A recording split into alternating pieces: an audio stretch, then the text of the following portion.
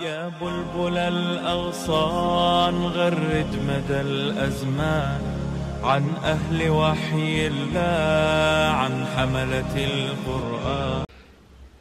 السلام عليكم ورحمة الله وبركاته. بسم الله والحمد لله والصلاة والسلام على أشرف رسول الله وعلى آله وصحابه الفائزين برضا الله أما بعد. സ്നേഹം നിറഞ്ഞ ശ്രോതാക്കളെ, വിദ്യാർത്ഥികളുടെ പരീക്ഷ അടുത്തു വരികയാണല്ലോ. നമുക്കറിയാം, എല്ലാവർക്കും അറിയുന്ന ഒരു യാഥാർത്ഥ്യമാണ്, പഠിക്കാതെ പരീക്ഷ വിജയിക്കാൻ യാതൊരു കുറുക്കുവഴിയുമില്ല. ഏതെങ്കിലും ദിക്ർ ചൊല്ലിയതുകൊണ്ട് മാത്രം പരീക്ഷ വിജയിക്കില്ല. മറിച്ച് പഠിക്കുന്ന ചില വിദ്യാർത്ഥികൾ നന്നായി പഠിക്കും, പക്ഷേ അവർക്ക് പരീക്ഷാ ഹാളിൽ പരീക്ഷയെ നേരിടാൻ കഴിയില്ല. അതിന് രണ്ട് കാരണങ്ങളുണ്ട്. ഒന്ന്, പഠിക്കുന്ന കാര്യങ്ങൾ മറന്നു പോവുക. രണ്ടാമത്തെ കാര്യം, പരീക്ഷാ ഹാളിലെത്തുമ്പോൾ പേടി പിടികൂടുക. ഈ രണ്ട് കാര്യങ്ങളാണ് പല വിദ്യാർത്ഥികളെയും പരീക്ഷയിൽ തോൽപ്പിക്കുന്നത്, അല്ലെങ്കിൽ ഉന്നത മാർക്ക് വാങ്ങേണ്ട കുട്ടികളെ താഴെ തട്ടിലേക്ക് കൊണ്ടുവരുന്നത്. ഇതിൽ വളരെ പ്രധാനപ്പെട്ട പങ്ക് ഈ രണ്ട് കാര്യങ്ങൾക്കുമുണ്ട്. അതുകൊണ്ട് തന്നെ ഈ രണ്ട് കാര്യങ്ങളെ പരീക്ഷ നേരിടുന്ന ഒരു വിദ്യാർത്ഥി അകറ്റി നിർത്തേണ്ടതുണ്ട്. അഥവാ പഠിച്ച കാര്യങ്ങളൊക്കെ ആവശ്യമുള്ള നേരത്ത് ഓർത്തെടുക്കാൻ കഴിയാത്തൊരവസ്ഥ. മറ്റൊന്ന്, പരീക്ഷാ ഹാളിലെത്തുമ്പോഴുള്ള ശക്തമായ പേടി, പരീക്ഷയെ പേടി. ഈ രണ്ട് കാര്യങ്ങളും നീങ്ങിപ്പോകാൻ പരിശുദ്ധ ഹബീബ് സല്ലല്ലാഹു അലൈഹി വസല്ലമ തങ്ങൾ പഠിപ്പിച്ച രണ്ട് വഴികളാണ് ഞാനിവിടെ അവതരിപ്പിക്കുന്നത്.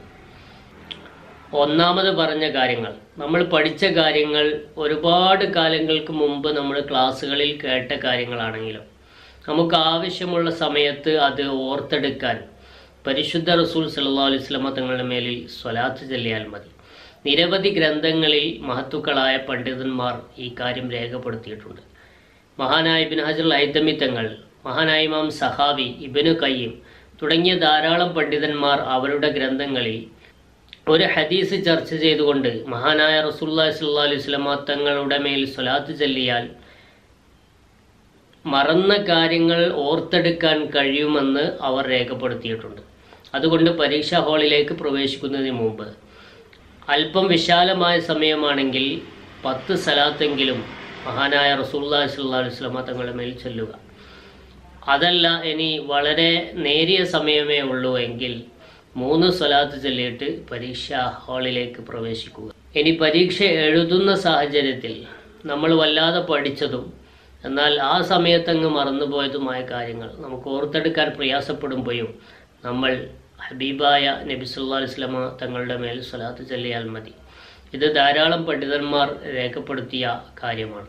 മറ്റൊന്ന്, പരീക്ഷയെ സംബന്ധിച്ചുള്ള പേടി. ഇത് പല കുട്ടികളും നേരിടുന്ന ഒരു വലിയ പ്രശ്നമാണ്. പരീക്ഷാ ഹാളിലെത്തുമ്പോൾ പരീക്ഷയെ സംബന്ധിച്ചുള്ള പേടി കാരണം ജയിക്കുമോ തോൽക്കുമോ എന്നുള്ള ഒരു ആശങ്ക കാരണം പഠിച്ച കാര്യങ്ങളൊക്കെ ഓർത്തെടുക്കാൻ കഴിയാതെ അത് മറന്നു പോകുന്ന, അല്ലെങ്കിൽ കൃത്യമായി എഴുതി വെക്കാൻ കഴിയാതെ വരുന്ന ഒരു സാഹചര്യമുണ്ടാകും. ഇത്തരം സന്ദർഭത്തിൽ പരീക്ഷയിലേക്ക് നമ്മൾ പോകുന്നതിന് മുമ്പ്, പരീക്ഷാ ഹാളിലേക്ക് പ്രവേശിക്കുന്നതിന് മുമ്പ് ദുആഉൽ കർബ്, മഹാനായ റസൂലുള്ളാഹി സ്വല്ലല്ലാഹു അലൈഹി വസല്ലമ തങ്ങൾ എന്ത് പ്രതിസന്ധികൾ വന്നാലും പ്രയാസങ്ങൾ വന്നാലും ഈ പ്രാർത്ഥന നിർവഹിക്കുമായിരുന്നു എന്ന് ഇമാം ബുഖാരി റളിയല്ലാഹു അൻഹു നിവേദനം ചെയ്ത ഹദീസിലുണ്ട്. എന്താണ് നബി തങ്ങളുടെ ആ പ്രാർത്ഥന?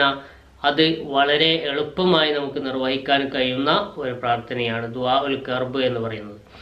ലാ ഇലാഹ ഇല്ലല്ലാഹുൽ അലീമുൽ ഹലീം, ലാ ഇലാഹ ഇല്ലല്ലാഹു റബ്ബുൽ അർശിൽ അലീം, ലാ ഇലാഹ ഇല്ലല്ലാഹു റബ്ബുസ് സമാവാതി വ റബ്ബുൽ അർശിൽ കരീം.